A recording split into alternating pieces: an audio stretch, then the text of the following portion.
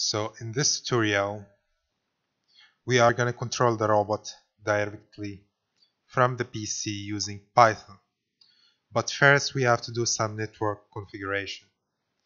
We have to change the IP of the PC into a static IP that is in the range of the IP of the robot.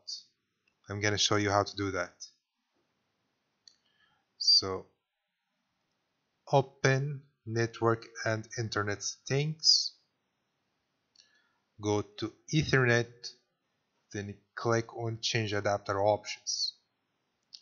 You have to locate your wired Ethernet adapter that is connected to the robot. In this case, it's Ethernet 4 on my computer. Right click, then choose properties. Go to Internet Protocol version 4, click properties. Check the box, use the following IP address. Now the IP of my robot is 172.31.147.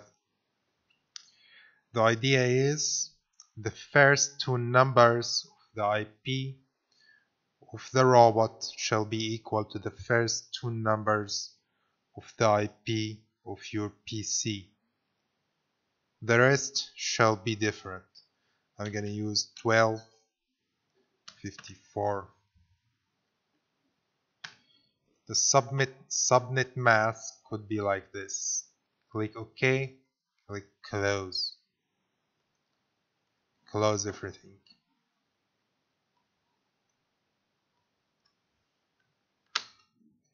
Right now, open CMD. To check if you are connected successfully to the robot, we are going to use the ping command. Afterwards, we are going to put the IP of the robot. If you have a ping time in order of millisecond or less, so you are connected successfully. You remember that we have unzipped the Python files into our computer. So change the directory of the command prompt into the directory where you have unzipped the Python files.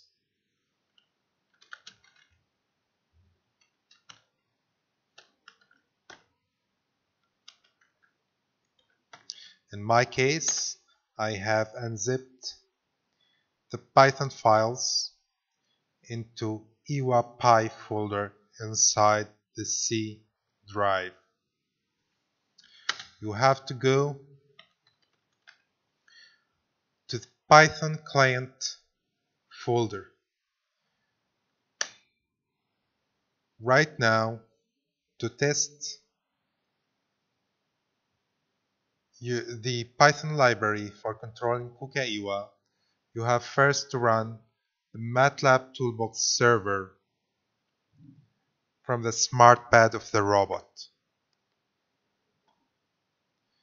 Then on the PC, type Python S, then choose one of the tutorial Python files. For example, I'm going to show you the tutorial direct server.py. Hit enter and you see the robot moving. In this example, the robot is controlled in real time by sending a stream of joint angles.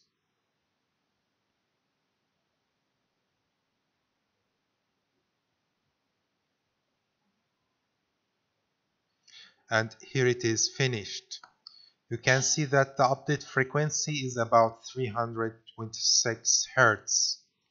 Actually, you can get higher update rate. I have a lower update rate on my PC because of the heavy processing required for making this video.